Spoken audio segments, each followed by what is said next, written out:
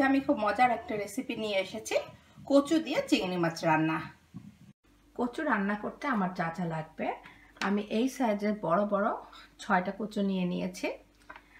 তেল লাগবে half cup, নারকেলের দুধ এখানে হাফ কাপ পরিমাণ আছে, আর পেঁয়াজ কুচি নিয়েছি হাফ কাপ। চিংড়ি মাছ বড় সাইজের 3টা নিয়েছি, আপনারা ইচ্ছা করলে হাফ কাপ ছোট ছোট চিংড়িও নিতে পারেন। আমি এই চিংড়িটা ছিলে ছোট ছোট টুকরা করে নিব। আর হাফ চা চামচ করে এই সমস্ত উপকরণ, আদা বাটা, রসুন বাটা, জিরা গুঁড়া, ধনিয়া গুঁড়া, হলুদ গুঁড়া, মরিচ গুঁড়া, লবণ আর ক্র্যাশ চিলি, বা যেটা এই যে শুকনা মরিচের যে ক্র্যাশ চিলি সেটা, এই সব কিছু হাফ চা চামচ করে। আমি এই কচুগুলাকে সিদ্ধ দিব, সেজন্য আমি পানি চুলায় দিয়ে গরম করে নিচ্ছি। পানি আমার গরম হতে থাক, এই ফাঁকে আমি কচুগুলা কিভাবে গরম পানিতে দিব, কিভাবে ছিলবো একটু দেখিয়ে দিই। ছিলা একটু ছোট ছোট টুকরা করে নিলে তখন ছিলতে সুবিধা হয়, বড় বড় অবস্থায় ছিলা যায়। এই যে এইভাবে। কচুর খোসাটা কিন্তু থাকা যাবে না, এই খোসাটা যদি থাকে তাহলে কিন্তু এক ভীষণ চুলকাবে। এই যে খুব আস্তে আস্তে সুন্দর করে চারপাশ থেকে এটা ছাড়িয়ে নিতে হবে। তারপর মাঝখান দিয়ে হাত দিয়ে একটা ভাঙলেও, হালকা আঁশ থাকলেও সেটা ছড়িয়ে যায়। এইভাবে করে প্রত্যেকটা কচু চারপাশ ধরে ছিলে নিতে হবে। আমি আপনাদের দুইটা দেখিয়ে দিচ্ছি। এই যে দেখুন, একটুও লেগে থাকা যাবে না। মাঝখান দিয়ে আরেকটা ভেঙে দেই, যাতে দুই একটা হালকা আঁশ থাকলে ওটা উঠে আসে। এইভাবে আমি সমস্ত কচু ছিলে নেব।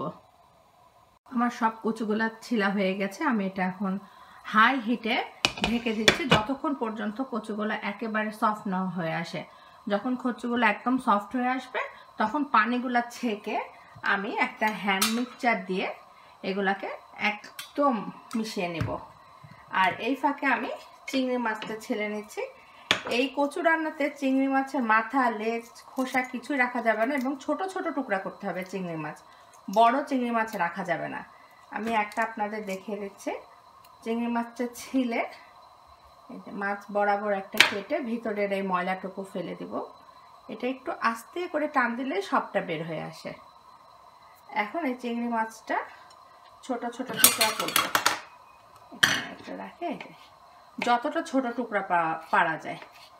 আপনারা যদি ছোট চিংড়ি নেন তাহলে আরো ভালো হয়।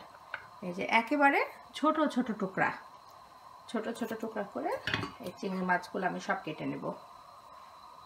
এই যে আমার চিংড়ি মাছগুলো ছোট ছোট করে কেটে খুব ভালো করে ধুয়ে নিয়েছি। এখন আমরা ওয়েট করব এটা একেবারে সিদ্ধ হয়ে আসা পর্যন্ত। ফিরে আসছি 15 মিনিট পর।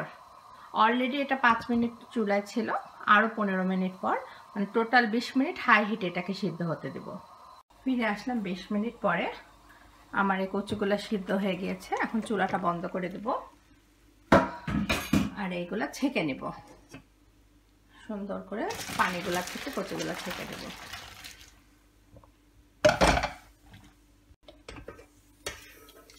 বাকিগুলো দিয়ে দিলাম,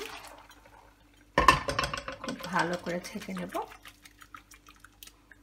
এখন এই কচুগুলাকে আমি ম্যাশ করব। কচুগুলা ম্যাশ করার আগে আমি এদিকে চুলায় তেলটা গরমে দিয়ে পেঁয়াজগুলো দিয়ে দেব। সেই হাফ কাপ তেলটা গরমে দিব। তেলটা 1 মিনিট গরম হয়ে গেলেই আমি পেঁয়াজটা দিয়ে দেব। এটা হতে থাক, আমি এই ফাঁকে কচুগুলা খুব ভালো করে ম্যাশ করে নিচ্ছি। আপনারা হ্যান্ড মিক্সচার না থাকলে শিলপাটাতেও বেটে নিতে পারেন। একটু দানা দানা থাকবে না, একদম মিশে যাবে।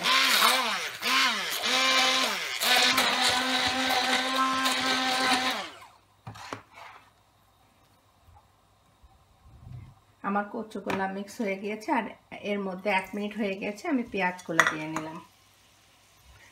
এটা দেখুন একদম মিহি হবে, কোনো দানা থাকবে না। এখন এটা আমি এক সাইডে রেখে দিচ্ছি।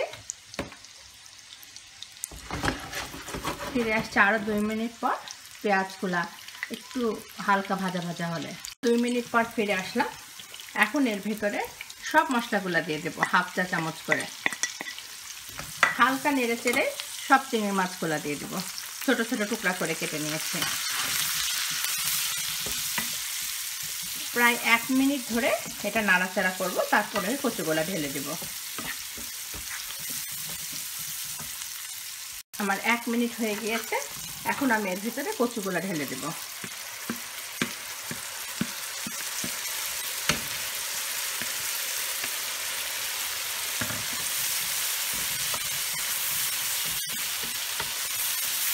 হালকা নেড়ে এর ভিতরে সেই 1/2 কাপ নারকেলের দুধটা ঢেলে দেব।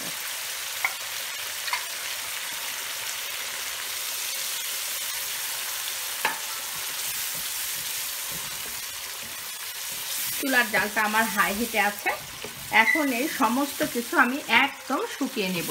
ফিরে আসছি 5 মিনিট পর। ফিরে আসলাম 5 মিনিট পর। এটা কিন্তু এখনো হয় নাই, আরও হবে, একটুও পানি থাকবে না, থকথকা ভাবটাও চলে যাবে, একদম শুকনা শুকনা হবে। আমি 5 মিনিট ধরেই নাড়ছিলাম, আরও 5 মিনিট পর ফিরে আসছি। আরও 5 মিনিট পর ফিরে আসলাম। এখন এটা হয়ে গিয়েছে, একটু পানি অবশিষ্ট নয়, উপরে তেল উঠে গেছে এবং একেবারে শুকনা শুকনা। এখন চুলাটা বন্ধ করে দেব। এই ফাঁকে আপনারা একটুখানি লবণটা চেখে দেখবেন। আমার লবণটা ঠিক আছে, একটু কম বেশি হলে দিয়ে নেবেন। খুব খুব মজার একটা তরকারি।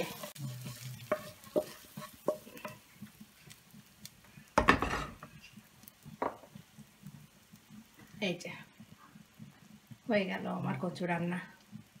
এটা খেতে ভীষণ মজা।